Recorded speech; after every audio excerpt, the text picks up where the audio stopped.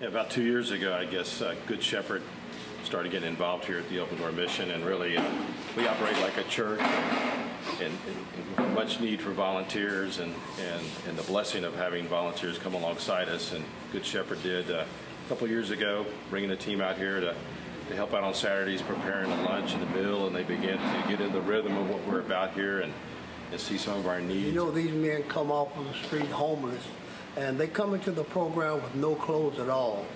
Upon entry, we take all of the clothes they have in their possession, wash them, and give them a new supply out of our nook, as we call it.